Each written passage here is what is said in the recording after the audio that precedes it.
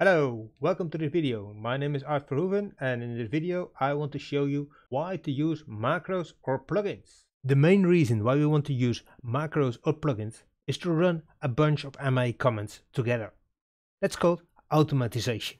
If we create a macro, we can assign it to be launched by an executor or a queue. A plugin, however, can only be executed from the plugins pool or from a macro.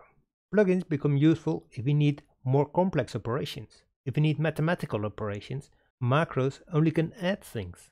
Plugins also allow us to manipulate text. By cutting and pasting parts of text, we can compose the comments that we want to send to the MA. Some operations only should be executed if a special condition is met. This can be done in macros, but in plugins you can do this in a much more sophisticated way.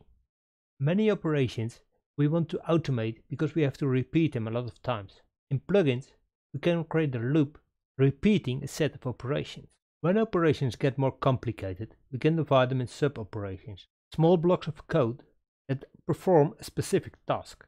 However, one of the most important advantages of using plugins is that you have access to all the show data, like queues, effects, or patch. Using plugins, we even can access and edit all the stored files, so that we will have a complete control about our show. Last but not least is the option to use a professional editor to create our plugins. How to take advantage of plugins and write your own, I'll teach you in the Initiation to Lua course that will start the 17th of January on artandtechacademy.com.